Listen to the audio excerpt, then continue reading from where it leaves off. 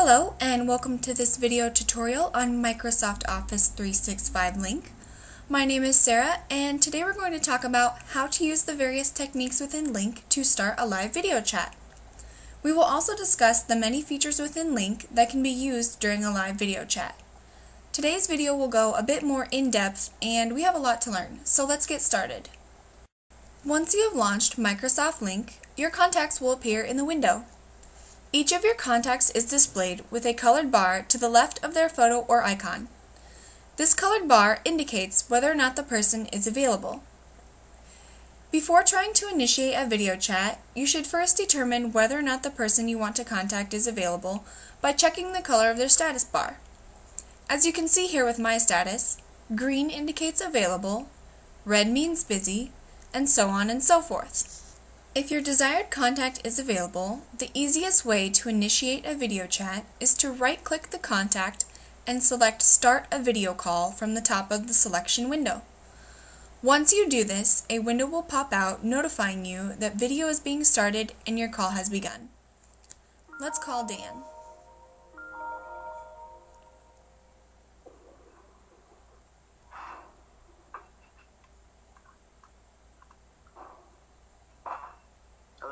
Hi Dan. Hi. We're doing an Office 365 demo today. Alright. Say hello to everyone at home. Hello. Thanks for answering. Yeah. Bye. Bye. Before I get into discussing the many features of Lync Video Chat, I want to show the other way that you can initiate a video chat. First, click on the person you want to call. When you do this, a contact card will pop out to either the right or left of the contact.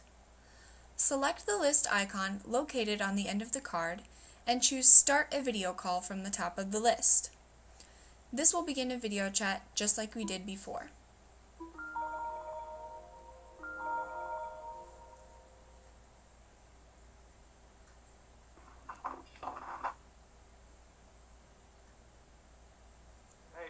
Hey, thanks for answering again.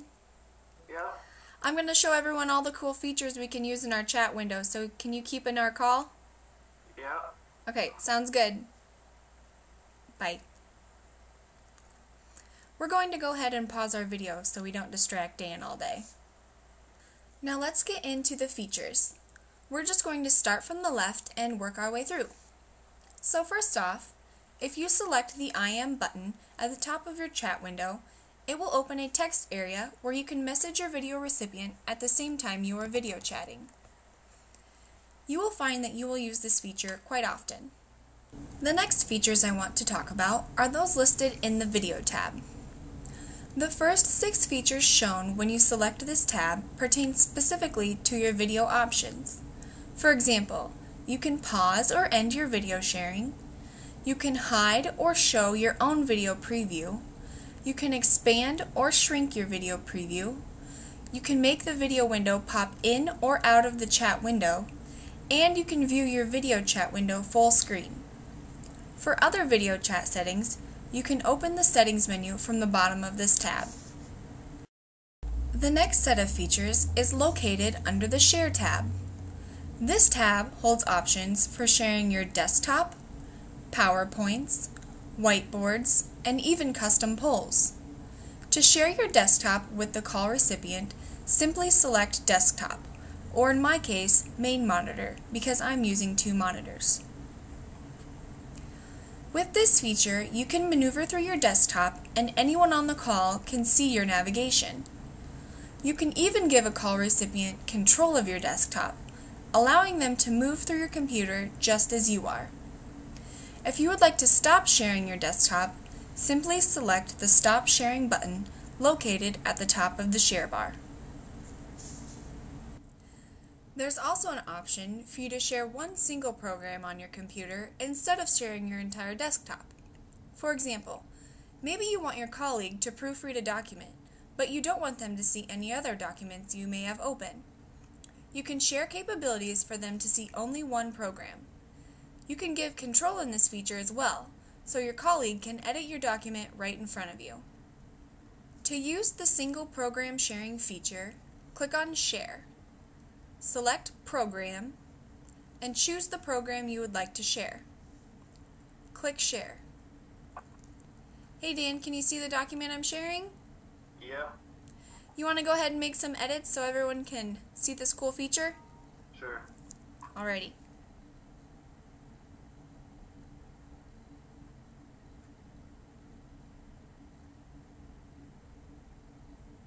As you can see, Dan is editing the document right in front of us.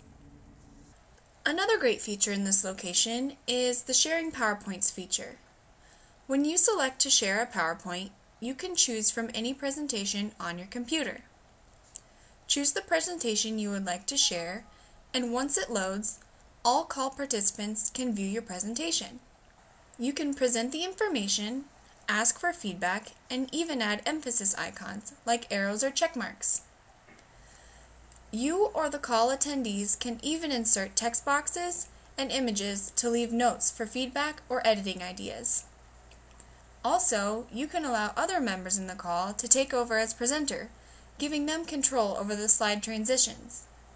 This feature is useful because oftentimes, once a presentation has concluded, the call attendees discuss the material. The Give Control feature allows attendees to easily access slides for reference and discuss the content in real time. And while all this is going on, you can still send IMs to any of the members in the call. You can have private chat conversations with one or all of the attendees. Another great feature included with the PowerPoint sharing is the Look Ahead thumbnail option.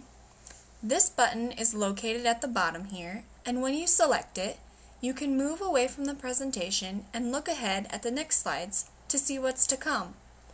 This feature is very handy if you were, for example, invited to a video call with several people on it. You can quickly check to see if the presenter's information is valuable to you and determine whether or not your time could be better used doing something else. Let's keep moving along with the sharing features.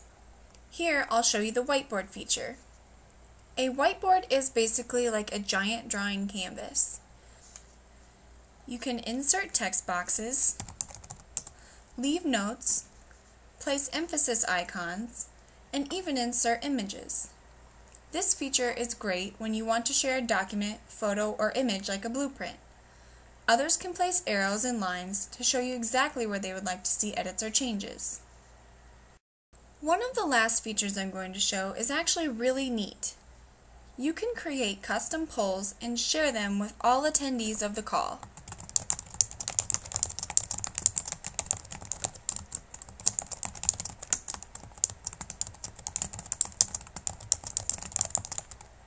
The members can anonymously vote on the poll, and you can choose to share the poll results or keep them private.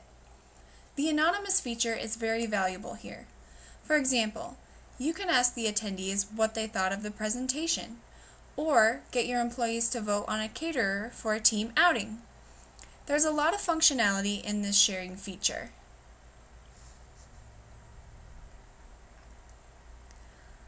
The next feature I'm going to show is the attachment sharing feature. In the top right-hand corner of your video window, there is a paperclip icon. Click this icon and select the Add Attachment button. Choose the item you would like to send to the attendees and select Open. The item will load, and attendees of the video call can access your document and save it to their own computer. A smaller but very useful feature is the Hold button. The Hold button is located at the top right-hand corner of the window. When selected, it will pause your video and mute all sound. This feature is useful, for example, if you are video chatting at your desk and someone else comes by and needs to talk to you. To re-enter the call, simply click the Resume Call button at the top of the window. So as you can see, Lync Video Chat has several capabilities that can be useful to you every day. That is all I have to show for today. If you would like to learn more about Microsoft Lync or any other Office 365 product, check out our Facebook and Twitter pages and visit our channel here on YouTube. Thanks for watching, and I hope this tutorial was useful. See you soon!